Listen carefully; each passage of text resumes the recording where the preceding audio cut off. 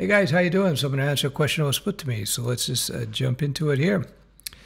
Hello, I found myself at a crossroads and I thought it would be wise to seek your guidance given your experience and valuable insights you've shared with me in the past. When you butter me up like that, your chances of me actually answering your questions increases by 69.87%. So good move. Currently, I'm proficient in React and Next.js. However, as I venture into freelancing, when you go into the real world outside of the YouTube nerdiverse, reality bites. Okay, I've noticed a growing demand for custom WordPress sites. Oh, geez. Who would have thought that? Primarily because it gives clients the flexibility to edit their content. When I've attempted to suggest alternative CMSs or even a headless WordPress setup, basically, when you're using WordPress in a headless setup, you're using the WordPress database, you're using the backend of the WordPress tools to add content and so forth, but the presentation is piped through other layers. Anyway, we'll just go on. I've been met with resistance. For example, I recently built 2 websites for friends using a headless WordPress CMS, and they struggled to understand why WordPress was only used for a content management system. Additionally, the challenges associated with hosting cost, build times, and the inability to simply transfer a zip file of a website to a web host and move on have become increasingly apparent. So, I'm unsure what the best path is forward. Should I shift focus and dedicate myself to traditional PHP WordPress development, or should I continue advocating for headless solutions, perhaps suggesting other CMSs? My primary goal is to fulfill my clients' needs while also effectively managing my own workload and setting appropriate expectations. I appreciate your thoughts on the advice in this matter. Thank you in advance. So, good questions. Number one, when you are out there in the real world of development, you're going to find that a lot of companies already have invested a considerable amount of time and money into certain technologies. Could be WordPress, could be Drupal, could be .NET, who knows. And even though you may find certain technologies to be more effective, more efficient for you, you may prefer it. The problem is that the company who has already invested in, we'll say WordPress traditional, they are very, very reluctant to want to drop that and go into something new or new CMS because A, they're used to what they have.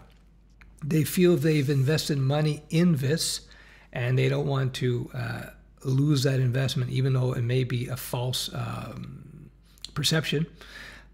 And also, they may say to themselves, well, WordPress developers, easier to find than some customized CMS solution. We understand WordPress and its templating system, the theming system. Do we want to jump into some specialized headless implementation that will put me into a situation as the owner of this site, into a situation where I may find it hard to find a new developer to replace this person if I have to do updates, say a year from now or 2 years from now, and this person is not around? So as a business owner, there's a lot of, those are considerations that pop up, right? So for you as a developer, you have to understand when you're writing code and you're developing an app, you're doing it once, but the use of that app is, it's continuous. So sometimes, not sometimes, most of the time, my general rule in development is that better spend more time writing out code that is a little harder to write, a little harder to implement, but to maintain is cheaper and easier. Because once it's done, it's done. But if you go the other route where you implement something that's easier for you, but to maintain it or to build upon it is more costly down the road, that's not the way to go. I see it time and time again where all these YouTube coder gurus who probably don't, a lot of them don't have anything to really show except for YouTube channels. They propose, they suggest, they assert certain things that experienced developers just go. So yes, headless CMS implementation of WordPress, a headless WordPress implementation is kind of cool in many respects. But unfortunately, when you get into the market, you have to deal with the needs of the client. So to answer this dude's question, if I go back to that, I am unsure of the best path forward. Should I shift focus and dedicate myself to traditional PHP WordPress development, or should I continue advocating for headless solutions, perhaps suggesting other CMSs? Well, you want to get the gigs, right? You want to get the gigs, first of all. Instead of thinking about what you want to do, you should think about what is best for your clients. Now, you may think a headless solution is better. There's certain advantages, but you have to also consider the non-tech variables that are factoring into this equation, as I just mentioned, the business consideration, replacement consideration, so on. That's the downside of freelancing in a sense, where you have to deal with the market. But if you work for a company, you get hired to do iOS development, that's what you're doing. You get hired to do WordPress development, that's what you're doing. That's it, you're full-time. As you mature in your freelance business and your experience, you'll be able to more and more pick and choose what projects you want to work on. So eventually, if you have enough clients, you got enough money saved up, you could say, well, I only do headless WordPress development, so go pound sand. I don't need to do it. In the initial stages of your freelance career, you're going to have to deal with this kind of thing. That's again, that is the thing. As new developers, we're always attracted to the shiny new stuff. We're hoping that the new stuff is going to give us some sort of advantage, and sometimes it does. But unfortunately, you have a legacy code bases out there, and lots of people they have what they have and they want what they want, and that's pretty much it. Ultimately, the type of development that you do and how you handle that is personal and professional choices on your part. I know people who do strictly WordPress development, traditional, and other things, depending on what the demand is, and they do very, very, very well because they become quite good at it. A lot of people are reluctant to jump to WordPress or other CMSs, Drupal, because they're not great systems necessarily. They're not great in one area, but they could be great in another area.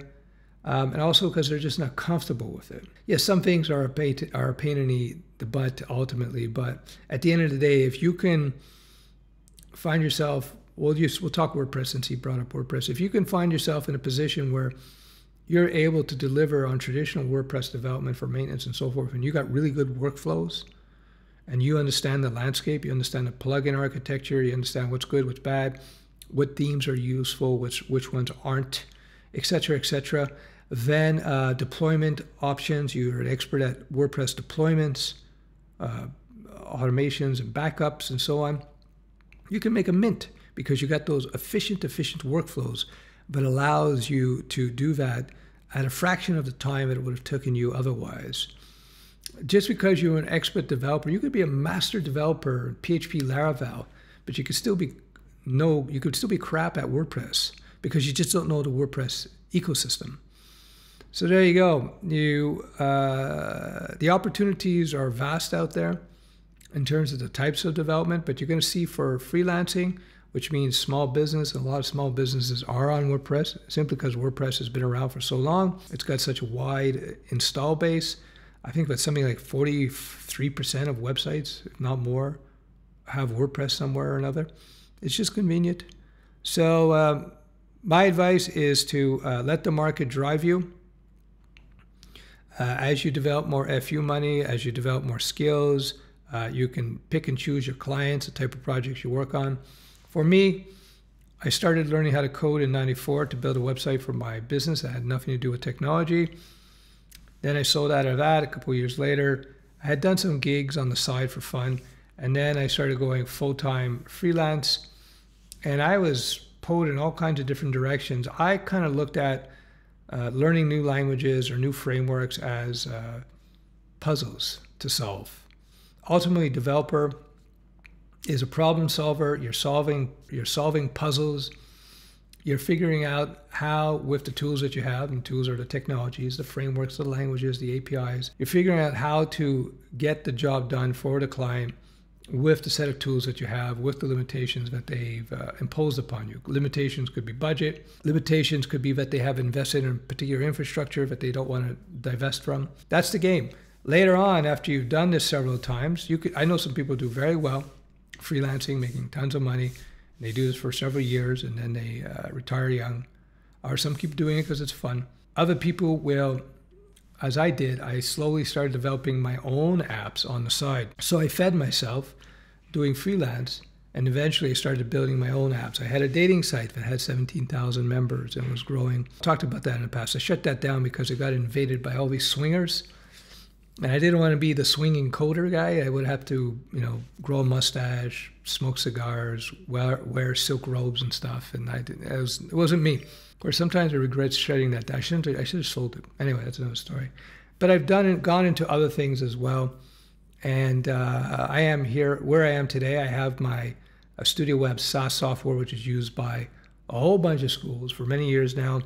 And now I've taken that technology and my processes and my curriculum structure, I ported that to my mentoring program, my bootcamp.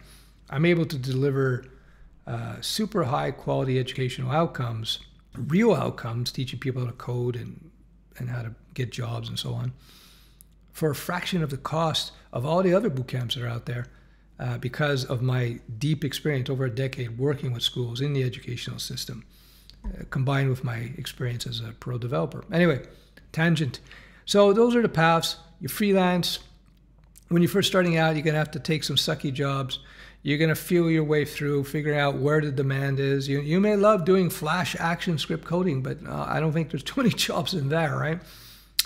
And then once you figure all this out, you may find yourself with a nice set of workflows that allow you to pump out projects for clients at a fraction of cost, time that used to take you initially, so you make a lot of money there. Or you may find yourself building your own software as a service, your own applications, which gives you ultimate control. But there's challenges to everything. There's challenges to working for somebody, challenges to freelancing, challenges to starting your own software business. But we'll have to leave that to another video. All right, I hope you found this useful. I am Uncle Steph.